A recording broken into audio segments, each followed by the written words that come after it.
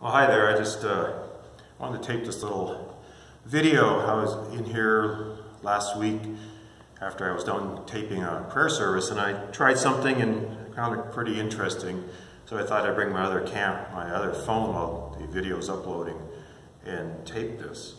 And I'm sure that's probably not going to change too many people's minds on masks, because people seem to be pretty set about it. But I thought it was pretty interesting, a little bit shocking, actually. What I have here is the mask I usually wear. It's just a little cheap 3-ply woven mask that I bought at Menards, our local sort of supplier of hardware and landscaping supplies, kind of like a Home Depot and some other big store, box store.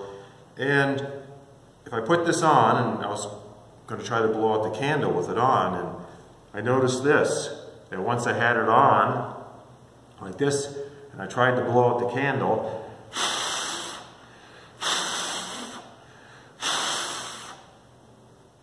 I can't. I mean, I'm blowing as hard as I can there.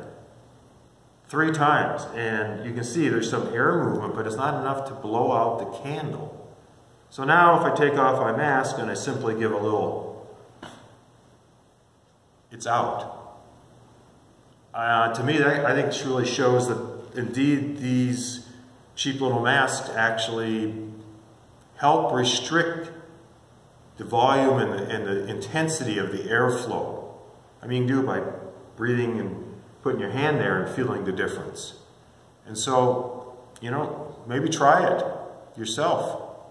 See that I'm not doing something strange or doing something that I'm not properly. So I just thought it was very interesting. I'm sure that maybe for a lot of people it's not going to change their mind, but maybe 1 or 2, if it does, maybe that's good.